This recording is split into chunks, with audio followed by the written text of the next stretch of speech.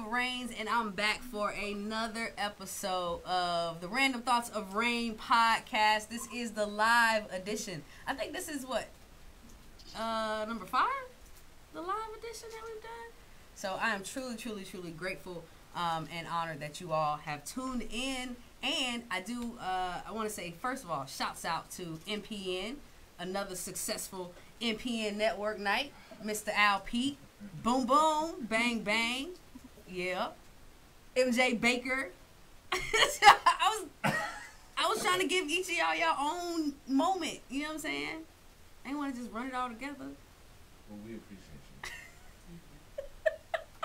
And once again, my name is Love Reigns, and I'm truly honored to be a part of the MPN Network. So y'all make sure y'all follow and support the MPN Network. We are doing some big and major things. Make sure you tell a friend and tell another friend to tell their mom and them that this is where they need to be. You know what I'm saying? So stay tuned. Stay tuned. I want to give a shout out to some unofficial sponsors of the show. Shouts out to Just Amanda Bet. So y'all make sure y'all check her out for my shirt. I can, I will, period. Okay? Period. I can, I will, period. End of story. That's it. So y'all make sure y'all support Just Amanda. Yeah, I don't have Alcavita water, but shouts out to Alcavita water. You know, just did an amazing event there this past weekend. So shouts out to Creative Campus for allowing me to host their amazing event at Alcavita.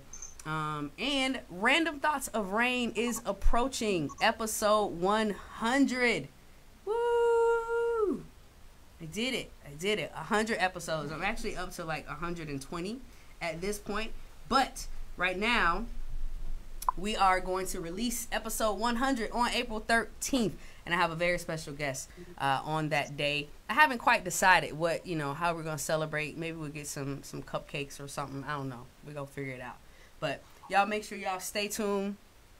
Follow the hashtag Random Thoughts of Rain. Also doing a 100 Acts of Love campaign just to celebrate the 100th episode. So that means just, any and every time you decide to just do a random act of love for yourself or for anybody, just post about it and tag me. Hashtag RTOR Acts of Love. That's hashtag RTOR Acts of Love. Hashtag Random Thoughts of Rain. Just to celebrate, everything that love reigns. You see what I did there? Because we rain love around here. So tonight, I am truly honored to be joined virtually, right? I have an amazing guest. He actually was one of my guests on the Random Thoughts of Rain, the audio edition, and he just released his first publication, Journey to Love, 40 letters to love. And I don't know about y'all, but I love when men talk about love. I really do. So he is very vulnerable in this book, and he also has produced and directed some videos to go along with his book. So the one, actually, I'm gonna read his bio just to make sure I don't miss nothing. So Booker Snow, aka East Paul Snow. East Paul Snow is the alter ego of the eclectic, multi-hyphenate American entertainer Booker Snow. As a self-proclaimed voice for the voiceless, East Paul Snow's art encourages people to be more transparent, courageous, and comfortable in sharing their thoughts regarding various emotions and experiences. His Motown roots has gifted him with a natural passion for entertainment from an early age. East Paul Snow's edgy storytelling and compelling subject matter exposes him as a transparent artist who can trigger a sincere, introspective response in his listeners, and that he does. So the one and only Mr. Booker Snow, aka East Paul Snow, what's up? I'm trying to figure out who wrote that. That's you. So I know who you are, and I know how amazing you are. Although we haven't met in person yet, we've met virtually, and we've had some really great and in-depth conversations. But tell the people who you are and tell them, why you're dope. Well, my name is Booker Snow. I also go by Snow. I'm a rap artist, writer, publicist, screenplay writer, director, and all of this has happened in the last 2 months. You've been doing a lot. A lot can Yeah. happen in 6 months. So, Yes, it's crazy because we were set to shoot a movie in April, and we because it had more moving parts than we anticipated, so we decided to put a hold on that one.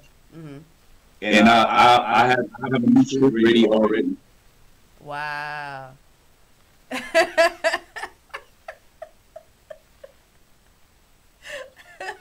Yeah. So what? But you're still, the movie is still in the works, right?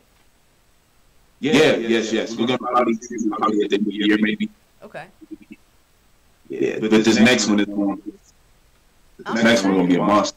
Promise. Listen, I'm excited because I was watching the so Booker has done some visual accompaniment to his book Journey to Love, which is his first publication. One of the films is a short film of one of his poems. One is called Letter to Home, right? Or Letter 24. Yeah, Letter 24. Home. Yes, starring the one and only Miss Jessica Care Moore, right? So let's back up. Journey to Love. This is a very vulnerable book, and you're talking. This is 40 letters. Yes, shameless plug. So 40 letters to love. Like, what was the inspiration? And I really want to talk about what gave you the courage, because it's not always easy, right? We don't always make it easy for men, especially black men, to be vulnerable, right, and share emotions and feelings and be transparent. So what was the inspiration for Journey to Love? So the idea was to write a series of love letters to the young lady I was interested in high school. And it just never came to pass. So I figured I would I wrote her, the first letter in the book was the letter I actually wrote to her and I sent to her. And she responded. And so we ended up having a few conversations, and this thing I know we were dating for a while. Nice. So that letter must have been pretty powerful. What was her response? She simply said, "We need to talk." And I literally put my phone down and was like, "No, we don't." And then my sister talked me into making the phone call. That's what's up. That's awesome. Yeah, because I wasn't gonna call. What? But why? Why weren't you gonna call her? Or you thought maybe she was gonna like clown you or something? No, you know what? I'm one of those. I love the idea of love. The love scares the life out of me. I get that. It's not something. There's no guarantee that love is gonna be sugar and spice and everything nice. Like, love has ups, highs, lows, peaks, valleys. It's a lot that comes with it. It's not all just compliments and flowers and candy. Right. That's true. So fast forward to you actually deciding to put together a book and release it. Like, what was that process like? You know what the crazy thing is? She's the one who told me to. She told you to write a book? She told me, yeah, she said, "These are great. You need to put this together in the book and release them." That's what's up. And I thought that was amazing. Yeah. For real. I mean, and then I reached out to encourage you to do that? To a couple of my friends. I'm sorry, say it. No, I was saying, for her to encourage you to do that, like, that's dope. Yeah. Between her, I had a lot of people that are close with me who were in my case about putting something out. And then my mom has always been on my head about releasing some of my art. Yeah. So I'm sorry if I'm looking both. I'm trying to make sure I look at you. So I'm looking all over the place. So did she, when you released the book, the young lady that you wrote the first letter to, was she one of the first people that read it? No. Well, technically yes, because they were letters that I actually wrote to her. Okay. So like every letter in there is a letter I wrote to her. Ah, nice. Yeah. So what were her thoughts? I actually did 60, and those are just 40 of the 60 that I did. I did one day. That's what's up. So once you released it, and she actually read the book, and you told her that you released the book, what was her thought? Oh, she was so proud of me. I mean, the thing is that the relationship didn't work as far as the actual dating and everything else. Yeah. But she's an absolute sweetheart. She's in full support. She made sure I knew how to. She can help me with practice interviews, like everything. Yeah. That's what's up. So when you decided to release the book and then do the visual, because I think honestly, I love that you decided to do visuals to go along with some of the letters. How did you choose which letters that you were going to do visuals to? I asked black women. I didn't choose any of them actually. I was told which ones to do, and I had the vision for them.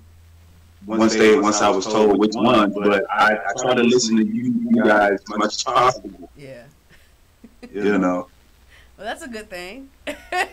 It's hard to be like, you're talking about the journey to love, and then you don't listen to your counterparts. Right, that's true. Right, you just go doesn't go hand in with hand. what your thoughts are. I said, yeah, you can't just go based off of what your thoughts and experiences are. Oh, it'd have been terrible. It'd have been horrible. So we talked, right? And one, like, I was really looking forward to, one of the main reasons I was looking forward to this conversation is because we talked, and I remember telling you, like, I love being able to have truly in-depth conversations with black men and walking away feeling empowered, because the unfortunate part is that's not always my story, right, when it comes to my relationships with black men. So to be able to have open and honest conversations with a black man about being vulnerable, right, to me, I feel like that's something that we have to normalize. So I'm saying all that to ask this question: why do you feel that it was important for you to, not only is, I know that it was a way of release for you, but why do you feel like it was important for you to release this book now? So I'm a spiritual being having a human experience. So everything that happens with me is led spiritual. When I do anything opposite of what my spirit commands me to do, things don't go right. Right. So for me, it's a thing of obedience. Time is something that is the most valuable commodity. Right. And it doesn't come back. With time, you tend to hope wisdom comes with it. It's not always the case scenario, but you hope that it comes with it. Right. I've learned that in wisdom, when God sends people to me, and I'm advised to do something, and it's something that goes hand in hand with the mission I've been given, do it. Yeah. It's like your church says, I can, I will, and restore it. If you're supposed to do it, do it because you can. You're supposed to. The will is already there. Right. Whatever faith or whatever people choose to study, there's always something in there about being obedient, doing things in a timely manner. Right. And when you don't, you're gonna throw things off of yourself. And you're not the only one that's hit like that. In my life, I have my dad, my pops, my mom, my siblings, my children. So when I don't make certain moves when I'm supposed to, it doesn't affect just me. It affects the whole crew. Yeah. So when it's time to do something, I do my best to do it. That's important. But it has to be within the mission. Like I was told by a very wise man 2 years ago. He told me stick with the mission, and I've had too many times where I get confused about what's a part of the mission and what isn't, because it's a great opportunity. Or you like, I know great people that are doing amazing things, and I want to do so much stuff with them because I want to. That's not my mission. And if I get over involved in those things, not only am I throwing my stuff off, but I'm also throwing off their stuff. And cool. So with the timing, it's about doing things in the timing fashion based on when it's given to you to do. You listen to your heart or your spirit or whatever people choose to follow. Like for me, it's my spirit, you know. And when I listen to it, then it's work out. Yeah, for sure. We got some messages. Somebody said, "Oh, my cousin, hey Meek Meek." She said, "Love hurts." We got some claps from my brother. Yep. So you got some folks that's agreeing with you for sure. For sure. Now what I'm interested in, I'm curious about is, you know, when you did release the book and you're talking about love, what were your male counterparts? What were their reactions to the book? They were so proud of me. That's what's so dope. Yeah. Like I got dope brothers around me that's just proud of what I do. Yeah. You know, like I'm gonna say his name. I don't even know if he's gonna hear it. So between my dudes, Kevin Davis, Derek Hardy, and Antonio Robinson, and my brother Quashim Heron. Like when I tell you I got a group of brothers around me that are just they're phenomenal. Right. You know, and they urge and push me to do stuff like this. They don't want me to contain myself. They get mad at me when I do. Right. You know, so yeah, having my brother proud of me is dope. But then I got people I don't even know, like, you know, other brothers that's just they get the book and they're inspired by it. You know, people actually send it home that they wrote for their wives, for their clothes. That's what I think. You inspire whole movements. Look at you. You keeping marriages together?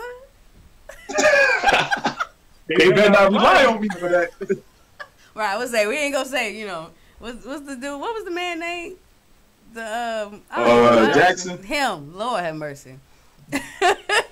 Don't even get me started on that, but yeah. Hey, everybody got their journey, man. That's it. That's right. That part. That part. So, you know, in the midst of a pandemic, right? We've been able to, and we talked about this on our first interview, you know, the pandemic, it stopped a whole lot of stuff, right? It pushed back a lot of stuff. And then there's a lot of people who really still have not recovered fully from it, right? So in the midst of a pandemic, you were able to not only complete your book, but also still release it and create visual work to go along with it. What was the motivation for that? Like, what kept you going and pushed you to keep going? My crew. I've been blessed with a solid family. My village is amazing. Yeah. Being in contact with Jessica was huge too.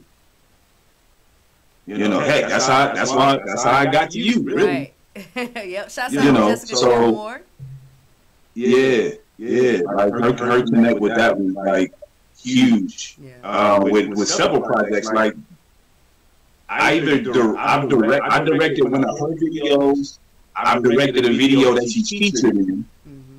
She starred my video, which I directed, and then her nephew, actually shot it. Wow. Letter 24. So that's what I'm saying. Like, it's the people. Everybody else is doing my man Washington. Like, I have a dope family. Then my sister does all the music and that's some narration. Like, it's my group. Right. Yeah. You know, them just being fearless and bold enough, people willing to take COVID tests. You know. Right. Yeah, the family coming together always making me. Yeah, that's what's up. That's what's up. So let's talk about love, man. Love, when it comes to, you know, being vulnerable, being transparent. Why do you think that we make it so hard for black men, especially, to be vulnerable when it comes to love? Like, why is that such a thing that's looked at as like a weakness or a sign of weakness if you're showing or exposing love? I think it's what's up. I think it's a long. It's a generational curse almost that's been like placed in the back of our minds and just passed along. Yeah. I'm fortunate enough where I didn't have people around me that didn't tell me I couldn't cry or that I couldn't feel. I grew up with drug dealers who wouldn't let me sell drugs. Wow. You know, they told me it wasn't in me. I got kicked out of dope houses. You know, by friends who run shop. It's hoodlums and thugs that have kicked me out the car. They say this ain't gonna belong here, man. Yeah, and what I'm getting at is this: that may not be a romantic form of love, but it's love nonetheless. Right. Because for some reason it was placed in their hearts for them to love me enough to not put me in danger or have me in the same situation that they were involved in. So that makes it easy for me to be able to speak how I speak because my life has been centered around love. Yeah. My mother has made huge sacrifices to give me opportunities and chances. I'm 41 years old. She still is she's probably my biggest supporter. Yeah. You know, I have one of my cousins for no reason just ordered 10 of my books and gave me his gifts. Wow. That's what's up. You know, but that's love. Yeah. You know, and I hope that people meet someone in their life so where that's someone that can become like their closest comrade and lover. Yeah. You know, because I mean that's literally what we kind of all look for. We look for somebody that can genuinely love us in a way that's original. You know, for us, it works for us. You know, and it doesn't just feel good, but it's consistent and steady. We've been taught as black men to, I know I had a lot of brothers who hold things in because they have to. They can't let certain things be seen. You know, it's not so much a weakness as much as it is for protection for themselves and for the people that they protect. Right. You know, now there are people who I've seen kids get whoopings and they've been told to shut up crying. Their parents are whooping their behind. Yeah. You know, I've seen one of my boys get smashed up as a kid and he got his behind whooped and his mama shut up crying. You know, and she smacked the hell out of him. You know, that stuff, that's trauma that you grow up with, and unfortunately, you pass along. And I think that's what kind of causes that.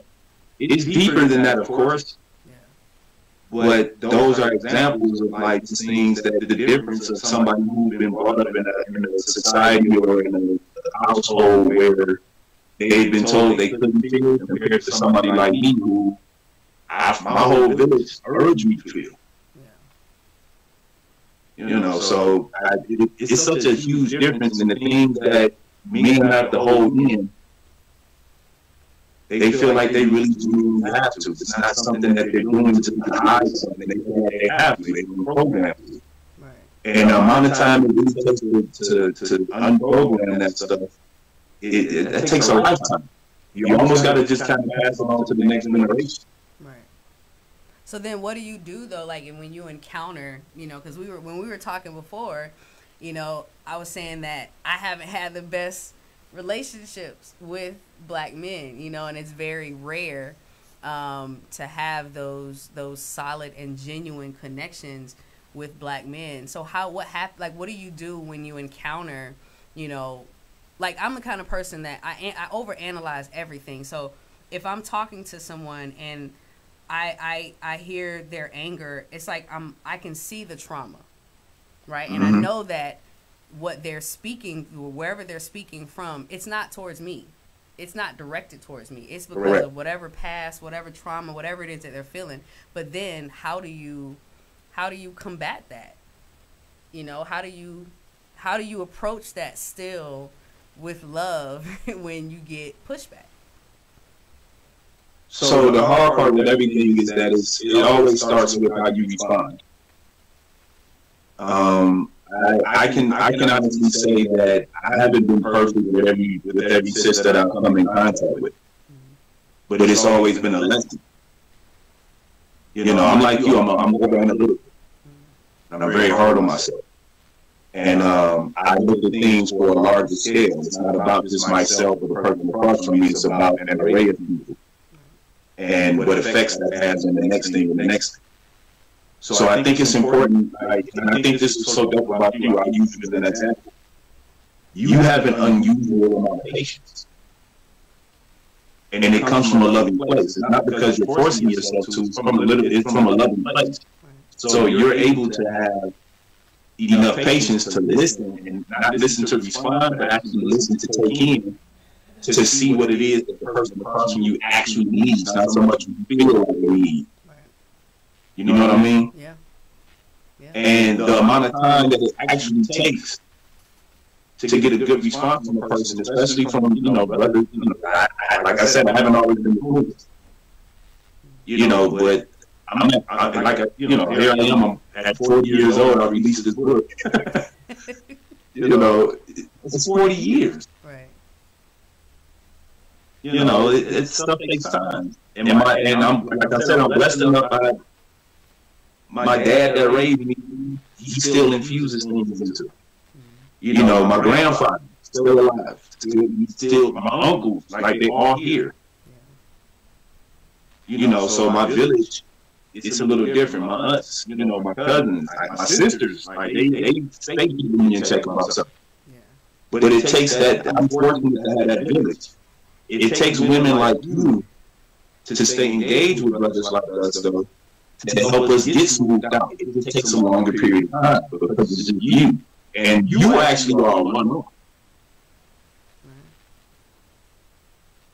That was that. So I'm going to share a story with you. Yesterday, I was going into Target.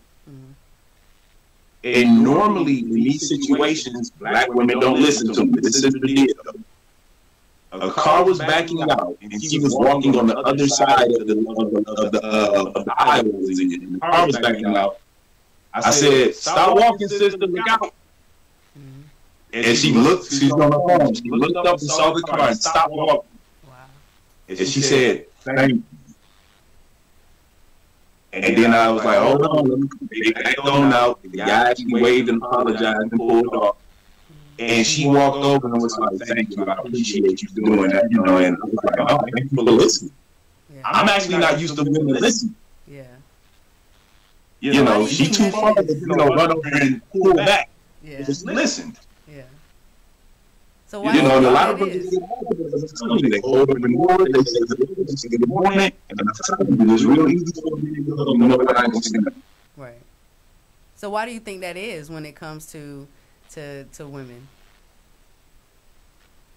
I mean, I don't think it's a secret that, you know, you guys have been pretty bad. You know, the women that I'm surrounded by, they have some hell of a stories.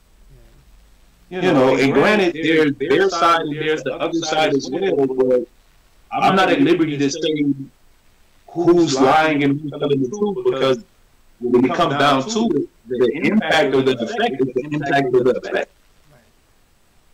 You know, if I come into a wrong way, it doesn't matter what my reason is.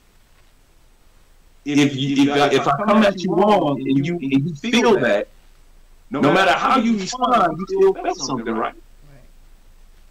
And it was from me. So it has an effect on you.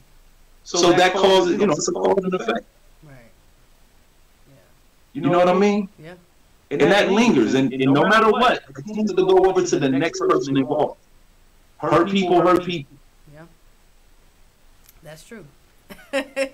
That's true, and it's unfortunate sometimes. I mean, because I feel like I get from from my viewpoint on the outside looking in, when I meet brothers like you, I always I just want the best for you. You know what I'm saying? And then it's like when you see women who are responding negatively to someone just genuinely showing them love, it to me that hurts, because it's like they're not responding based off of you, they're responding based off of past experience.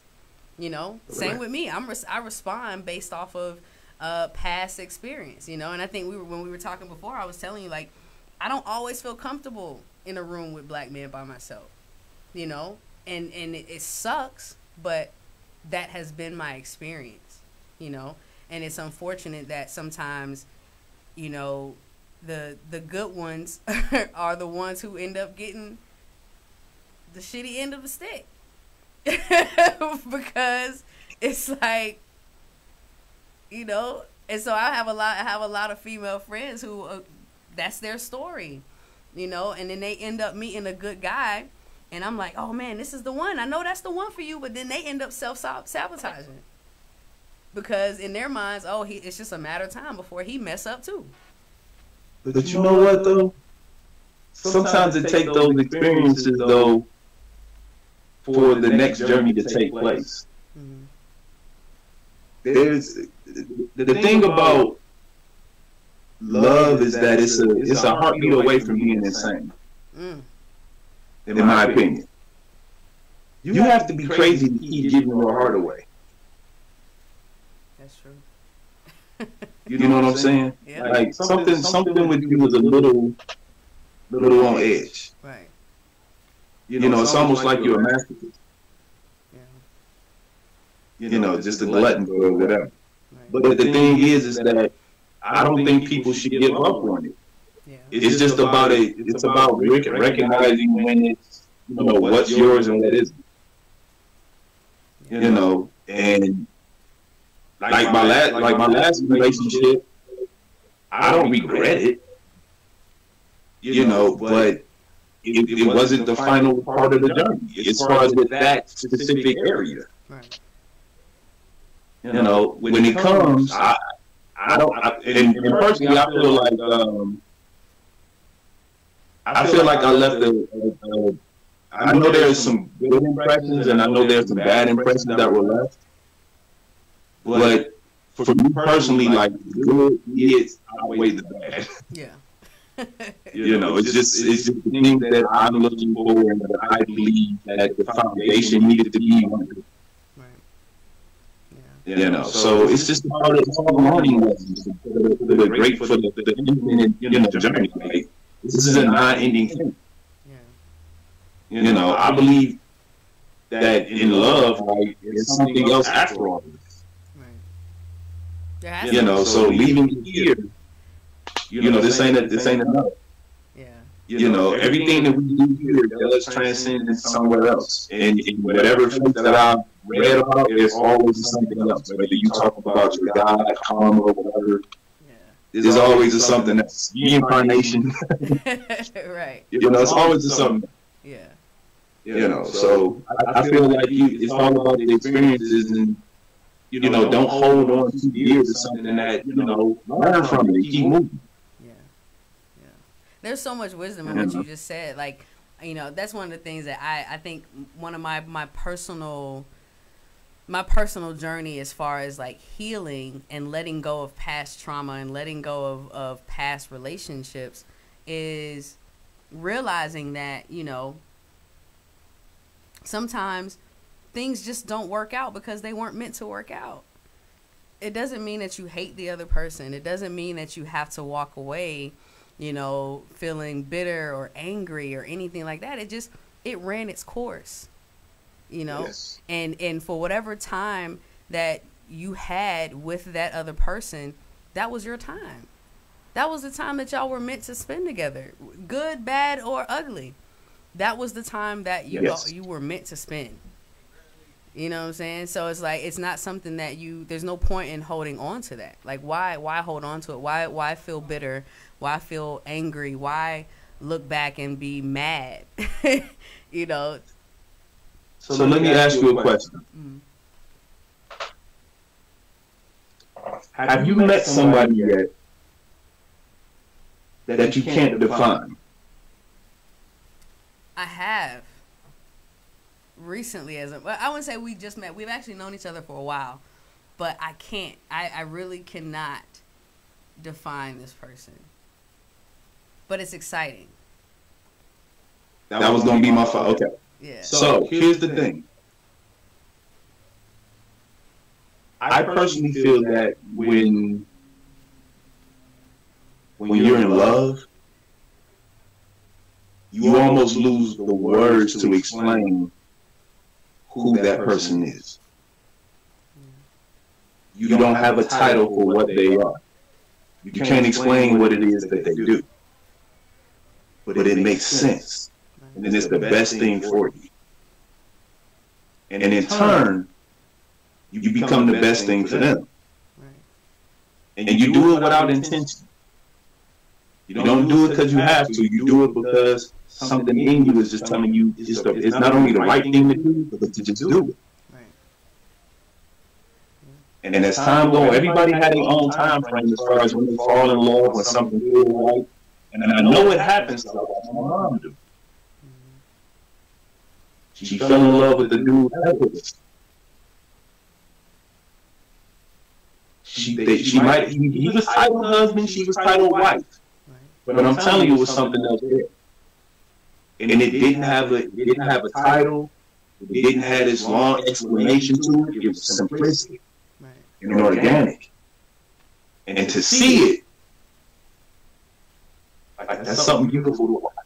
Yeah, it is. You know what I mean? Yeah. So to connect with somebody on a level, even if where they look at you and go, I can't believe this.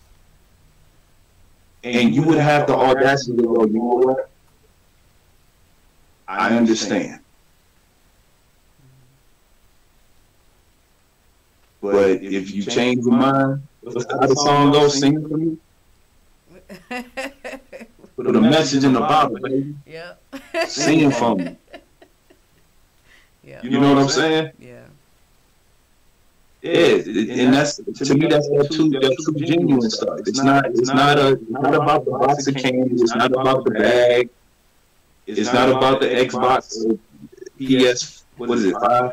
I don't even know. I think PS. I don't really play games anymore.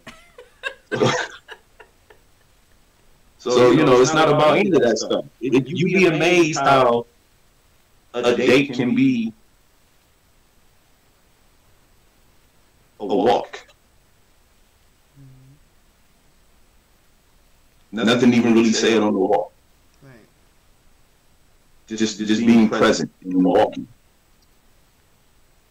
You know, like I think the word romance is so finite. Yeah. You know, I don't feel like it's all roses and candy. You know, romance is how the quality time is spent. You know, no matter where it's from, it's the quality time spent. And I think when things are done without it being kind of like forced in, and it's just natural and organic, like you can't control that. You fall in love without even knowing. Right. And it doesn't make sense. And when the person falls in love in return, shoot, that's it. Right. Yeah. Yeah. And it's something very, it doesn't make sense. And it's something that it just fits. you know, and you can't explain it, you know, and that is something that I'm opening myself up to, you know, and I can be honest and say that I at a why are you looking at me like that, LJ? No, look at her like that. Look at her just like that. At one point, honestly, you know, with my last relationship broke me. I can be completely honest in saying that it broke me. It really did. It broke my spirit. Because I thought that I was truly in love.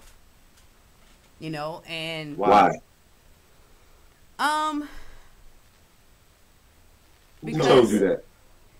It that's what I thought I felt. Look, she's like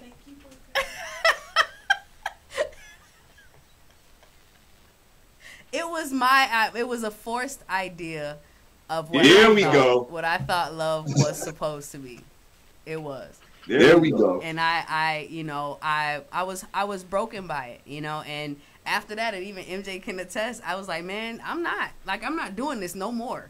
You know, hoe is life. That was my saying.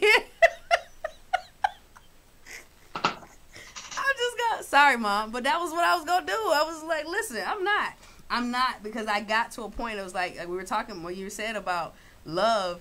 You have to be crazy. You have to be insane to continue to put yourself out there. Not that I've ever feel like I was ever perfect in any relationship, but it's like when you know that you came from a genuine place, and when that gets taken advantage of, or it's just thrown away, that hurts, that cuts, you know, and you get to a point where you're just like, I don't want to do this anymore.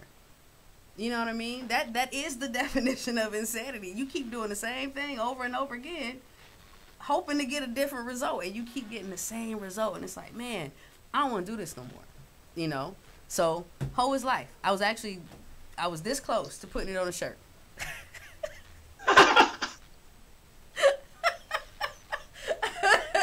You know, but there was some healing that needed to happen, right? There was some healing that needed to happen, and the thing about it is, like, there's no bitterness. There's no anger. I wish her well.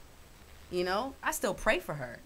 I still want her to be successful. You know what I mean? Like, there's no anger, there's no bitterness, there's no any of that, because what I've and here's the reason why.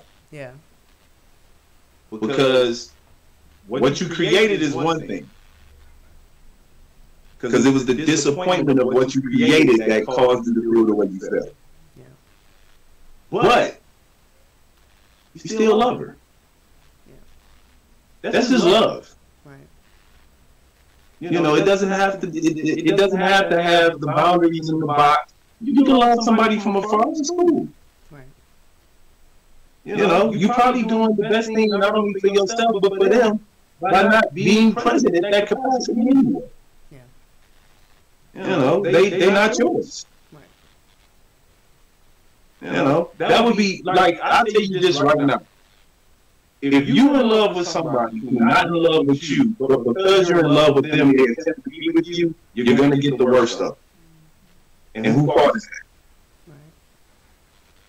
Because genuinely, they might love you back, but they don't want to be there. So you're not going to get the best. You're going to get the worst of it. And that's even worse.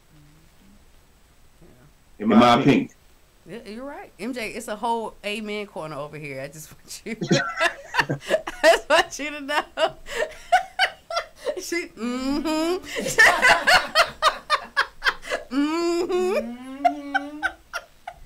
She about to pass offering in a minute. Okay. She's like, But you're right.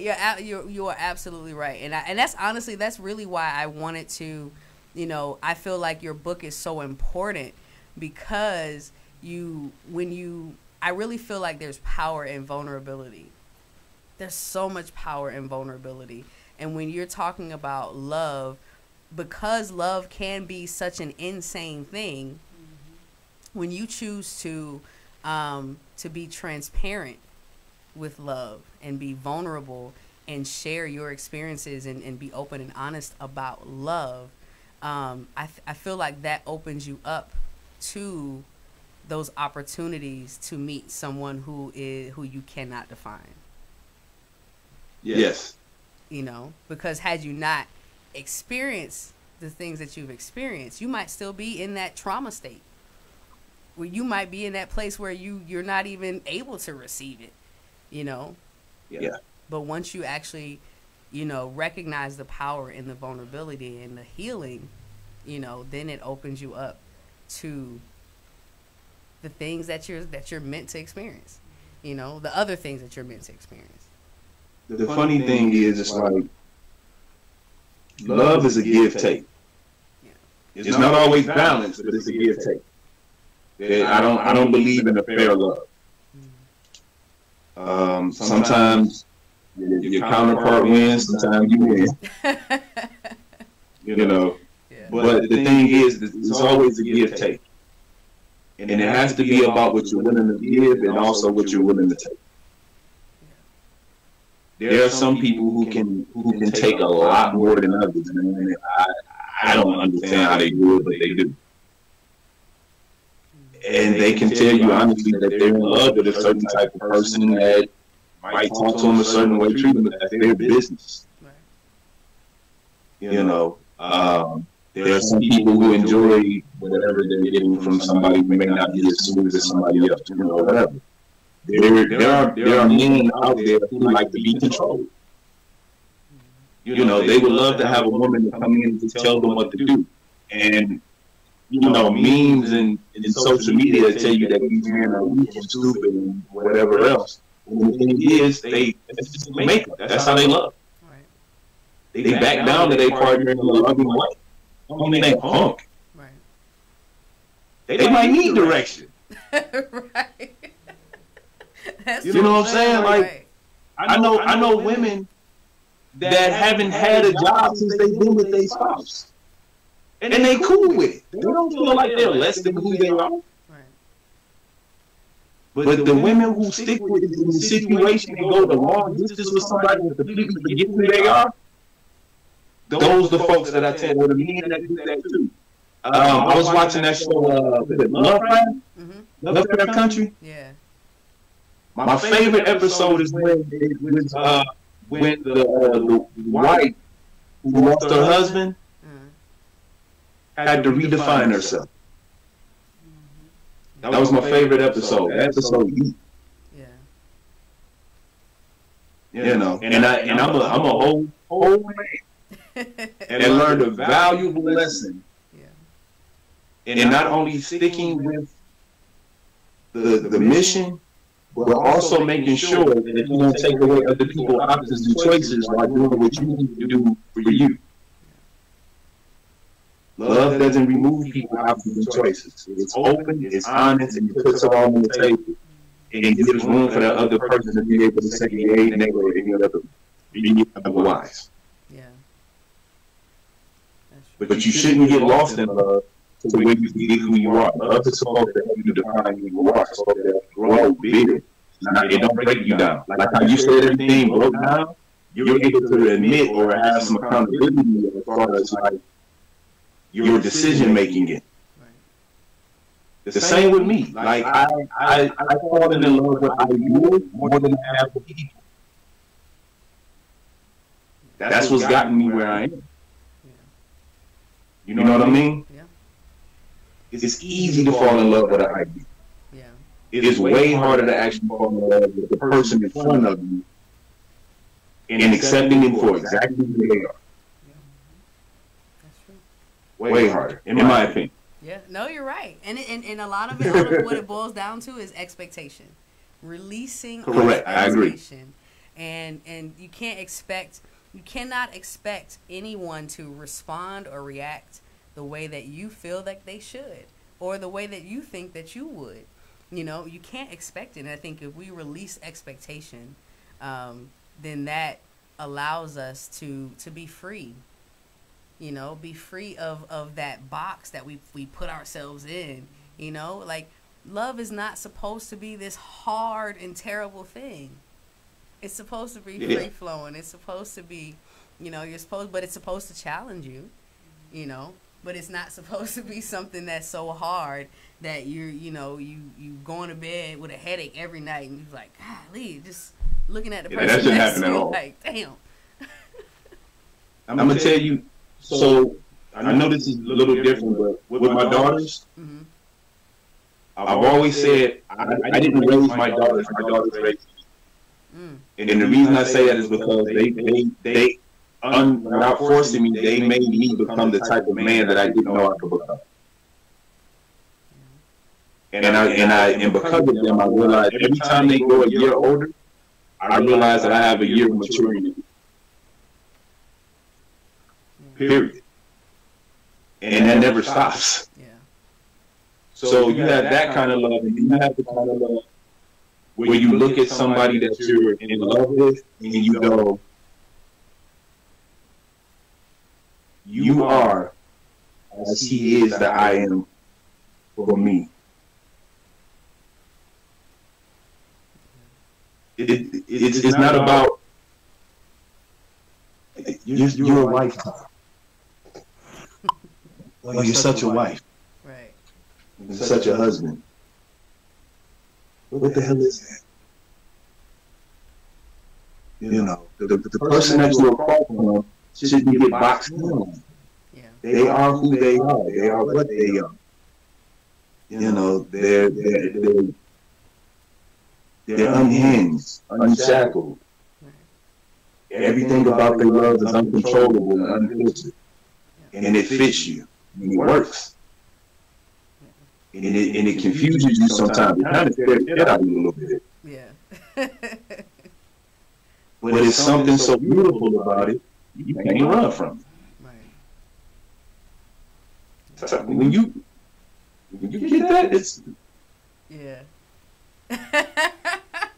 Yeah, listen, man, I know we could talk forever, and we are going to talk again, but I really want people to, so ultimately, like, when people get Journey to Love, right, and y'all make sure y'all go, and I want you to tell people how they can get it and all that, so make sure y'all go purchase Journey to Love, all right, 40 letters of love, or 40 letters to love, right, yes, there we go, boom, so y'all make sure y'all get that. Ultimately, when people read this book, what is it that you want? What is it that you're trying to convey, or that you are conveying, and that you want people to get from it? That love is beautiful. At any level. Don't try to control it. Just flow with it. It don't always mean it's going to work in your favor. Right. But you can't be afraid to let it have its place, to let it take its course. You know what I mean? Everything in there, I was writing to a woman who I made the embodiment of love. Everything about my experience with her was from here. When you read it, understand that love isn't just a faded idea, it's real. You can be in love. And you can get lost in that and not get so caught up in the facade of, they have to own this and give you this. And, come on. I know people that's madly in love and they go work full-time jobs and come home to 10 to 4 days with each other, rubbing each other's feet, reading books. Everybody's idea of being in love and having a long-lasting love doesn't involve the bag. As much as it does, just being treated like humans and respecting each other without trying. Yeah. And doing all the little things that you want the other person to enjoy like nothing else. Right. And that's what the book is about. It's about unfiltered, unadulterated just love. Yeah. And don't put any chains or restrictions on it. Just love.